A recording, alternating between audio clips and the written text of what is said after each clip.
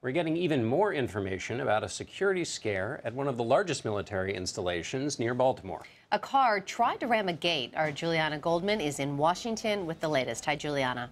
Hi there. Well, the details here are still developing, but here's what we know. One person is dead, another person has been taken to the hospital, and this does not appear to be terrorism related. Now, earlier this morning, a car with two individuals in it rammed into an SUV and then a checkpoint. At the gate, law enforcement officials tell CBS News that they now believe the two people in the car were men who were dressed as women.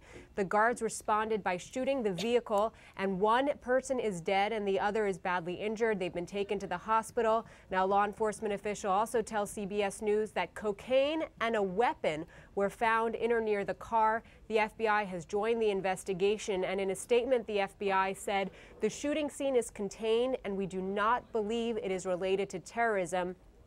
But they are trying to determine whether this was intentional. Fort Meade houses the National Security Agency. It's the third largest Army installation in the U.S. More than 51,000 people work there. But again, John and Megan, at this point, officials are saying it is not terrorism related, but it is an active investigation.